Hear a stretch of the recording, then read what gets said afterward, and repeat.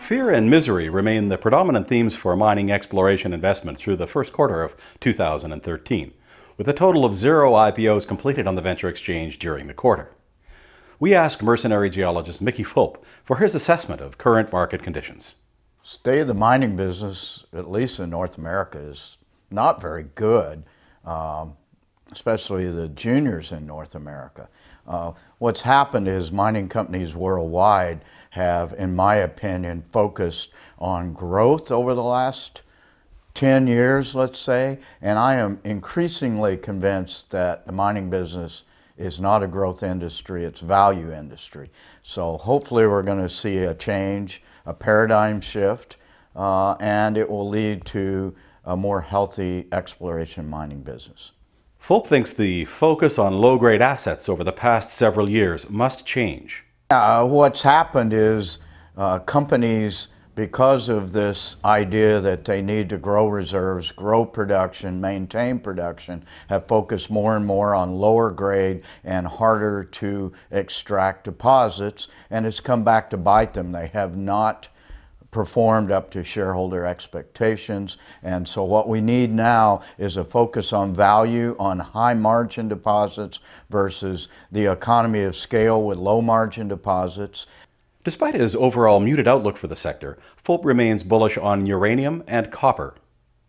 In the mining sector, my message is probably a monotonous metronome right now. I remain a uranium permabull for the mid to long term. And I think that's starting to come to pass. We are seeing increasing mergers and acquisitions in the uranium business, and I look for that to continue. Especially what I foresee is a consolidation of the uranium exploration, development, and production scenario in the western U.S. I think what we're going to end up with are a couple of companies. We may have 1 or 2 conventional uranium miners and 1 or 2, perhaps 3 ISR in situ recovery uranium miners. The economy of scale, putting deposits together and building a bigger and better uranium company, I think is a viable option in Southwest U.S. at this stage. In particular, Fulp views Strathmore Minerals as an outstanding prospect and potential merger or acquisition candidate.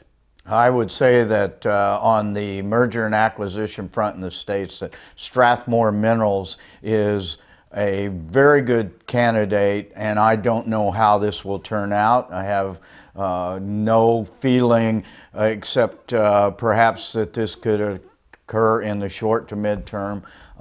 It's got 2 of the biggest deposits, the best conventional uranium deposits in the Southwest U.S., and I think that they could enter into a strategic business relationship, some sort of combination, a joint venture, perhaps a takeout in that time frame.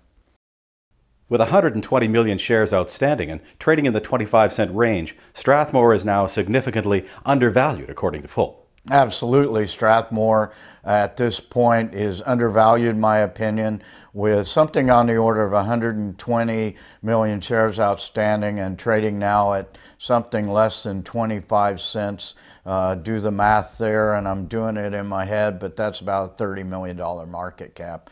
And with well on the order of between Roca Honda and the Gas Hills, approaching a geological, if you will, mineral inventory, perhaps 70 million pounds, completely undervalued at this stage.